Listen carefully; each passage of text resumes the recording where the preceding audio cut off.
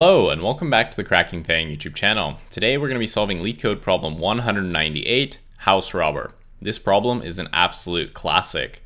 Matter of fact, I actually got this in one of my first FAANG interviews all those years back. What a throwback.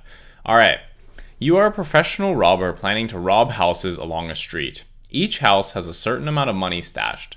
The only constraint stopping you from robbing each of them is that adjacent houses have security systems connected, and it will automatically contact the police if two adjacent houses were broken into on the same night. Given an integer array nums representing the amount of money in each house, return the maximum amount of money you can rob tonight without alerting the police. So let's look at a basic example where we have 2, 7, 9, 3, 1. So to do this in the most basic way, we could just add up all of the possible combinations. So we could rob house 2, then rob 9 because we can't rob 7 because they're next to each other, and then we can't rob the 3, so we could do the 1, and this will give us 12. Or we could skip house 2, we could rob 7 and then 3, this would give us 10. We could actually skip 2, we could do 7 and 1 if we wanted to. That would be weird, but okay. We could do 9 and 1, which would give us 10. We could do 2 and 9, which would give us 11. And I'm sure there's a combination out there, but actually the best one is actually 2 plus 9 plus 1 is if we rob this house, and this house. So unfortunately, doing it this way is not very efficient because we have to generate all possible combinations. And if our nums is really long, obviously that's not going to be very efficient. So we want to do this in the most efficient way possible, which is actually going to be in a greedy manner where we are going to track what's going to happen if we take our current house, and then we also want to track if we don't take our current house in terms of robbing it. So we're going to have two variables here. We're going to say previous, which was the previous house we robbed, and then we're going to have the previous before the previous. So we'll call it prev because it's the previous before the previous. So these are both going to start at 0 because we haven't robbed anything yet. So what we're going to do is we're going to go left to right over the array. And what we're going to do is we're going to say that our best answer, so we're going to say, you know, the best answer that we have so far is going to be what? So the best answer that we have so far, is going to be the maximum between what? It's going to be the maximum of our value that we have now. And remember that if we take the value at this current house, that means that we couldn't have taken the previous one, but we can rob the previous to the previous. So the maximum is going to be the value that we get from our current house plus the previous value that we've been able to rob. And we're going to keep this accumulating as we go. And then it's going to be the maximum of that or the previous house. So we only want to take our current house if taking it plus whatever the previous was is actually greater than the previous. So say that 5 times quickly. So that's going to be the best. And then we need to update our actual answers. So we're going to say that the previous answer is going to be whatever our best was. And then the previous is going to be equal to whatever the old previous was. So basically, we're not necessarily keeping track of the actual value of the previous one. We're actually just keeping track of the previous best answer and the best answer before that. And that way that when we encounter a new value, we can compare whether or not we should have taken, whether we should have skipped the previous house or we should go with the previous answer and then add our current value to it. So hopefully that makes sense. It's a little bit confusing because we have previous and then previous, but they're not actually tracking the previous and previous value. It's more of the previous sums that we're tracking.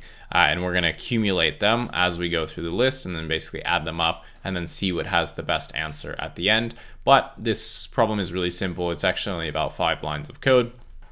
So let's now go to the code editor, type this up, but it's going to take about 2 seconds. So yeah, all right, I'll see you there. So we are back in the code editor, and like I said, this is going to be about 5 lines of code. So we have our previous sum, and then we have the previous answer that we had. So previous, and these are both going to be set to 0 in the beginning because obviously we haven't robbed any houses yet. So we're going to say for val in nums, or we can just say for num in nums, probably clear. For num in nums, what we're going to do is the best answer is obviously going to be the maximum of whatever the current number is, the current house value plus the value of the previous house that we robbed, because remember, we cannot rob 2 consecutive houses, or so it's going to be the maximum of this, whatever this sum is, or the previous best answer that we had. So basically, if we had robbed the last house and then that like chain of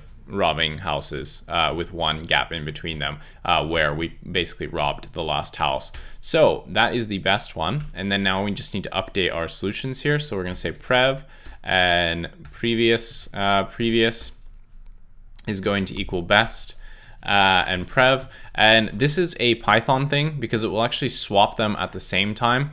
If you tried to do this in a different language, line by line, if you tried to set prev equal to best and then prev equal to prev, obviously now you've overwritten it, and it will actually be the wrong one. So if you're doing this in a different language, make sure that you actually set your previous value of prev to a temporary variable. In Python, these will actually get assigned at basically the same time, so you won't have that value of overwriting prev with whatever best is, and then you just assign it to prev. It just does it simultaneously with whatever the old value was, so you don't have to worry about that. But if you're doing this in a different language, obviously you don't have this notation, so make sure to set up a temporary variable for your old previous value. Otherwise, you will actually overwrite it and you'll get the wrong answer here. So you have been warned. Anyway, the last thing we need to do is simply just return, once the loop ends, we just need to return the maximum between prev and prev, and those will basically be our solutions. So let's now find the actual submit button. It seems to have vanished as usual. Okay, run this, totally fine. And okay, cool, we are accepted. So let's now think about the time and space complexity, which is actually going to be really simple. So for the time complexity, obviously we just go through the numbers one time. So that's going to be big O of n.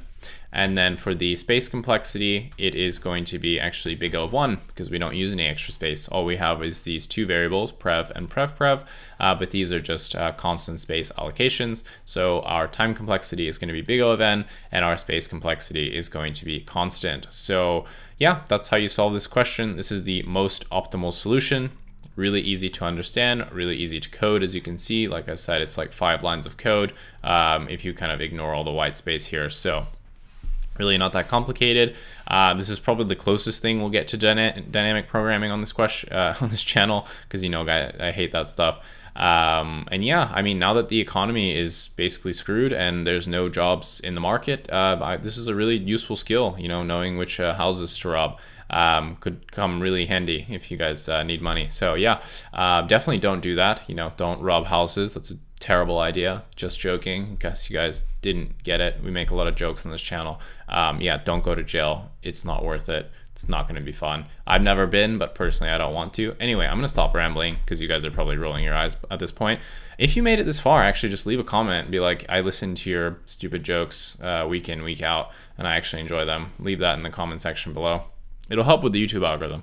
Anyway, if you enjoyed the video, leave a like and a comment. If you want to see more content like this, subscribe to the channel.